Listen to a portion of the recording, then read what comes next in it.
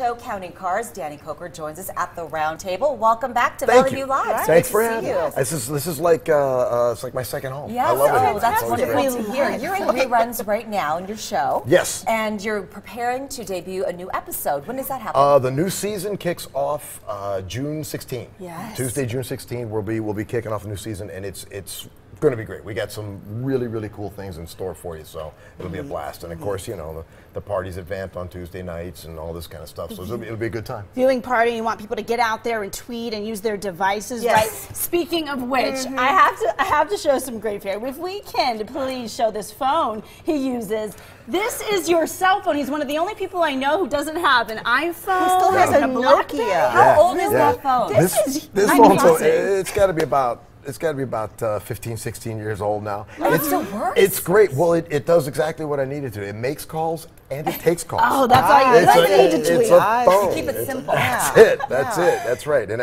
I get text once in a while if I have to. But I like when he puts it out, like all of us, right? We have our phones out. I've had my phone for more than 2 years. They break down. I don't know what your secret is. It's having a thing like this, which you can actually. It also doubles as a mugger slugger. Exactly. You can beat the tar out of somebody if you have to, and it still works. To be very honest, I fought getting the smartphone because the Nokia was heavy enough, the one I have, that you could feel it in your purse. You know, this thing is like you can like leave the house and go, oh my gosh, I left my phone at home. But you can never do that with that thing. Well, and these phones are getting bigger and bigger and bigger. This is still small enough to put in my pocket. Okay. You know what? I may go back. I may go back and backtrack. I'm trying to start a new trend of just let's go back to a phone. Retro phones. Absolutely. How are the guys over at the shop? Kevin, Horny Mike, the rest of the gang? Everybody's great. Everybody's great. Kevin's still trying to keep me in line. Horny Mike, God bless him, is still Horny Mike.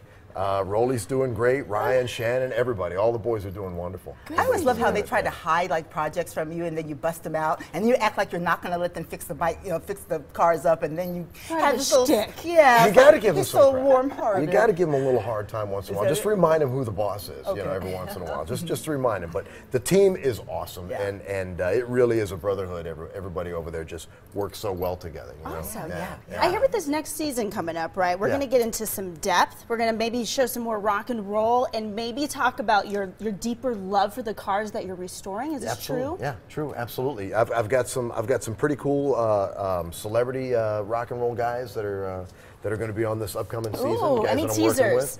with. No, I'm not going to tell you nothing. I'm not going to tell you. I'm working on a really cool car for a really amazing guitarist right now. Ooh. And that one's going to be cool. You're gonna dig that. Now, in the past, you've done a car for Bobby D. We saw that episode. Who else have you done?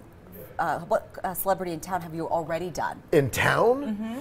Oh my gosh, man! I don't know about Journey here. Yeah. I don't honestly. Chumley. Oh yeah. I've done a lot of stuff for all the guys over at Pawn Stars.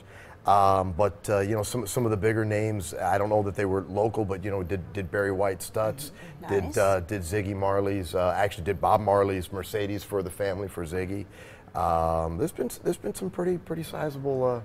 That's what's stuff. cool about your music too now. Your band. Yes. Yeah. Count 77. Oh, I love Gotta that. have that. Gotta so have you got that. stuff coming up in June for them as well. Yeah. We've got some really cool things going on with the band. We're in the studio right now, working our second record. Literally as we speak, we're working on that, and we're on our way to New York here in June.